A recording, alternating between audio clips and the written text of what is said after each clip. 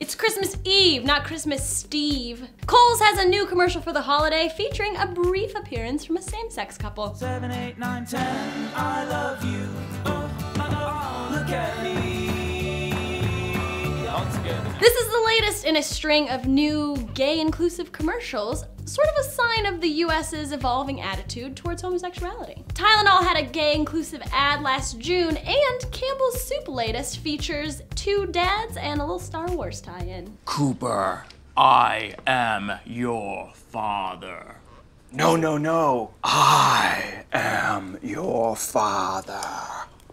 But not everyone is happy about the inclusive nature of these ads. Every time a new gay inclusive commercial comes out, we get a bunch of comments like this. I will no longer purchase your product because you are promoting the gay lifestyle on primetime television. I really don't care what you support, but don't put it in front of my kids. Shame on you. Listen, I don't care that you support love, but don't show my kids love, because I'm certainly not. Fortunately, for every wave of backlash, there's also plenty of trolling to enjoy. You'll probably remember this guy, Mike Melgard, who used a fake account to respond to angry comments aimed at Target when they were blending their boy and girl toy aisles together. He's done the same thing as a fake representative from Campbell's Soup, as well as for Doritos after they did the Rainbow Doritos campaign for the It Gets Better project. Here's some comments.